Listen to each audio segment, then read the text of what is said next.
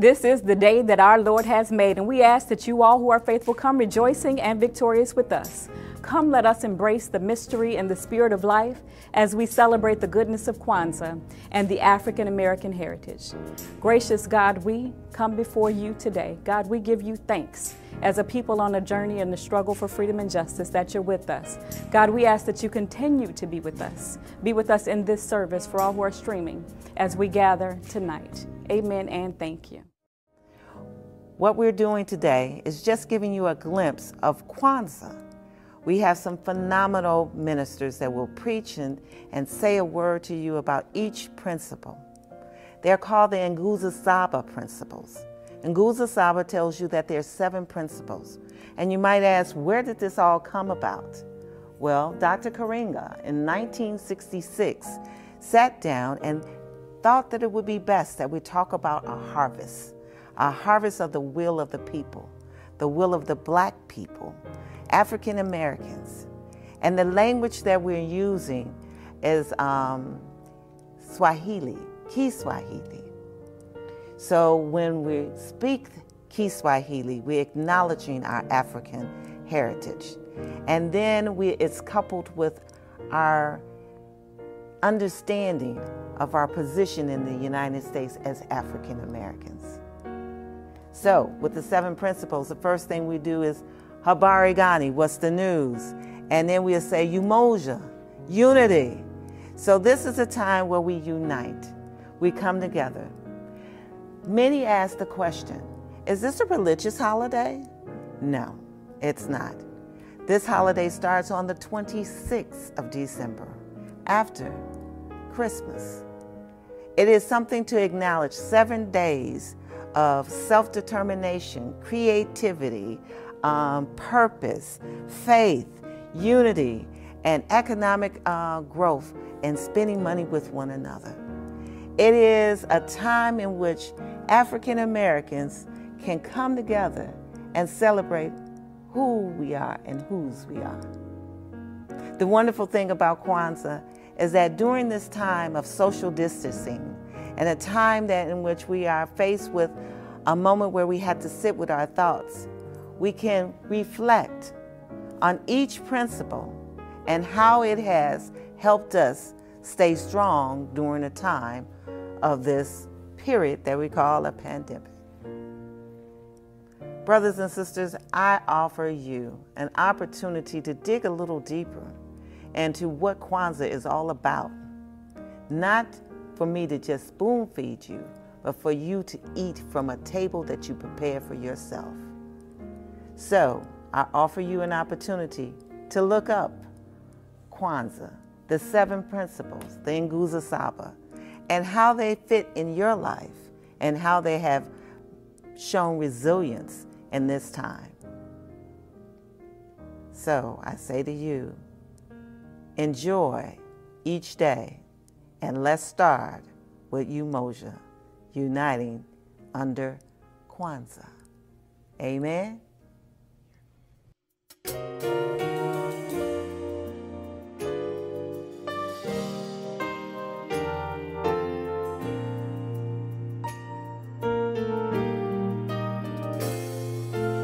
Jesus, you're the center of my joy.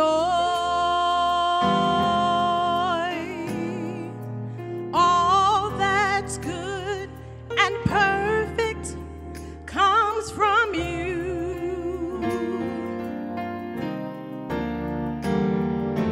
You're the heart of my contentment, hope for all I do. Jesus, you're the center of my joy. When I've lost my direction, you're the compass for my way. You're the fire and light when nights are long and cold. In sadness, the laughter that shadows of my fears when I'm all alone. Your hand is there to hold. Oh, Jesus, you're the center of my joy.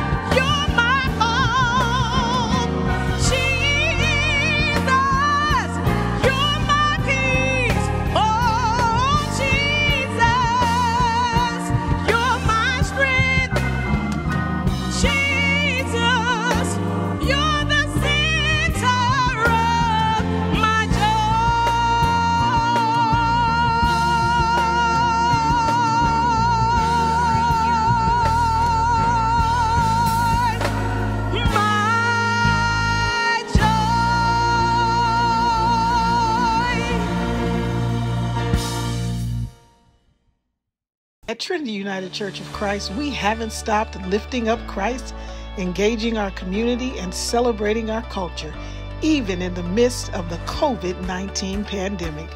Each month, we have fed our neighbors through Food Share and special food giveaways in partnership with the Greater Chicago Food Depository. We partnered with the Howard Brown Health Center, Advocate Healthcare Center, and Imani Village to provide over 22,000 COVID-19 vaccinations. We provided over $100,000 in scholarships to Trinity members who are pursuing higher education goals. And our membership and viewership has continued to grow both physically and virtually worldwide. We haven't stopped because of God's grace. We haven't stopped because of your generosity. And today you can help us continue to give God the glory and support the powerful ministry of Trinity United Church of Christ by sharing your tithes and offerings through Access ACS, Secure Give, Text to Give, First Fruits, U.S. Mail, or drop your offerings off at Trinity, the greatest church this side of the Jordan.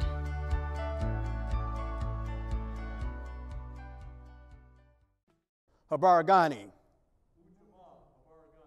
Habaragani.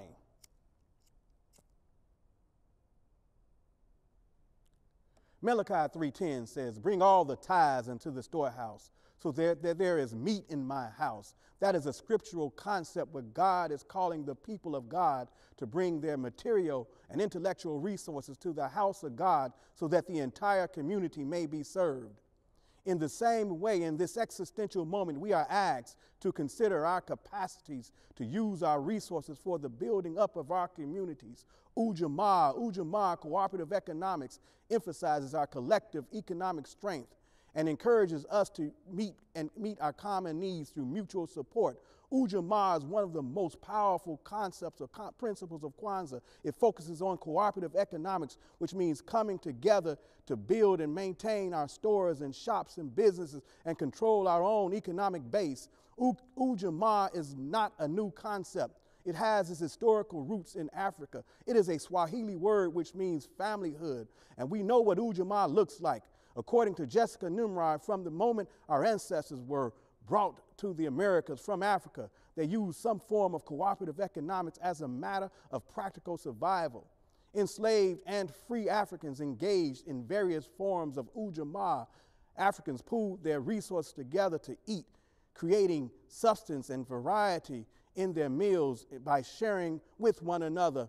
While in bondage, using the principle of Ujamaa, our ancestors would pool their money together to buy the freedom of certain individuals where it was possible, using the principle of Ujamaa. Some might argue that to a large extent, the Underground Railroad was run by the principle of Ujamaa. The Free African Society, the forerunner of the African Methodist Episcopal Church, assisted newly freed Africans in their physical and financial and healthcare needs using the principle of Ujamaa. The concept of Ujamaa is nothing new. As early as 1888, black-owned financial institutions initiated by churches and fraternal organizations and groups of community leaders were formed. They formed and used their capital, the Capital Savings Bank in Washington, D.C., the Truth Reformers Savings Bank in Richmond, Virginia, in 1988 were formed using the principles of Ujamaa. North Carolina Mutual Insurance Company, Atlanta Life Insurance Company, and National Benefit Life Insurance Company were formed under the concept and principle of Ujamaa, just to name a few. The concept of Ujamaa was practiced throughout our history. Marcus Garvey and the Universal Negro Improvement Association, the largest secular organization in African American history, was involved in all types of businesses and business ventures and employed people using the principle of Ujamaa. It was the principle of Ujamaa that was used throughout the civil rights movement. There were many efforts and many movements utilizing the principle of Ujamaa. Some of us don't have to go that far to find a real lived experience of Ujamaa. Some of us lived in households or blocks where the principle of Ujamaa was practiced routinely. On my block, my mother practiced the principle of Ujamaa. If the Houses and the Jones and the Bryants had sugar, then we had sugar. If we had sugar, then the Houses and the Jones and the Bryants had sugar. And that's how it worked. The principle of Ujamaa is not a foreign concept to black people. And when you look back over our history and look at the facts, the reality of our current situation, it should make you think. It seems as though our financial situation does not match our social condition. In an article in the Atlanta Black Star written in about 2016, it cited a Nielsen report that raised this question. It said, black buying power has reached the tipping point, but how will black America leverage it to create wealth? The article went on to say that the estimated black buying power in 2016 reached $1.2 trillion. However, a more recent Nielsen report indicates that the black buying power continued to grow. It grew from $230 million in the year 1990 to $1.3 trillion in 2018. Between the years of 2000 and 2018, our buying power rose 140%, while the buying power of white Americans rose 89%. Now, that doesn't address the inequities that already exist, but it does show our buying power and what it is that we already have in our hands. Black folks are struggling with the lack of jobs in our own communities, even though we have this kind of buying power. For all of the wealth, we don't feel wealthy because we are sending all of our money outside the black community. In another study, it is noted that the dollar circulates 28 days in the Asian community, 19 days in the Jewish community and 17 days in the white community. Yet in the black community, it is believed that the dollar circulates 6 hours. As Dr. Boyce Watkins noted, we need to use the resources we have to harness that wealth that we have. He said that with $1 trillion, one can buy 1,000 NFL football teams, 3,000 predominantly white universities, the annual budget of 1.4 million charter schools throughout the nation. One can pay the tuition at a university like Howard for 50 million students for an entire year, or buy 854,000 community centers. One could buy NBC, ESPN, and CBS and still have $1 billion left over. It is true that African Americans have over $1 trillion in spending power. Yet, in our communities, our people are still living in poverty and lack. Because of these conditions and other elements, we have to be intentional. The principle of Kwanzaa may be the answer. Yes, the principle of Ujamaa is the answer to most of our problems. The scripture says, bring all the tithes into the storehouse so that there is meat in my house. That is a form of Ujamaa. The meat or the resources referred to here looks like food share right here at Trinity, Andaleo, or building of senior citizens establishments, building youth programs, and taking care of our own, creating job training, supporting black tradespeople. That's a form of Ujamaa. There were many efforts and many movements utilizing the principle of Ujamaa. African Americans understood that they had to be intentional in working together to deal with the challenges that we faced then. And we have to be intentional in dealing with the situations we find ourselves in now. There are some roadblocks, and the roadblocks are intentional. There are some things that were done to limit us, to create negative narratives, and some of these things are done right now. But we have to be intentional, knowing what is going on. We need not place our energy on negative things, on negativity. Although we have to continue to fight politically, we need to place our focus and our energy on what God has already done, on what God has given us to work with right now. So, my brothers and sisters, I encourage us on this moment in the year 2021 to make a new commitment. Let's put the principles of Ujamaa into place by joining together and creating avenues to invest in our own communities. Let us be the infamous them right now. Let us be them. Let us pull together and invest in our institutions that already exist, like the NAACP, PUSH, the Urban League, the Black Matter Lives, the Black Star Project, Paving the Way, RNCO, or wherever positive work in the community is being done. And let us be creative and think outside the box and create other avenues to bridge gaps in our own communities. There's no better time than now. As we face what seems to be a challenging moment, the good news is that we have everything we need right now. So let us pull together and internalize and put into practice the principle of Ujamaa. Habarigani.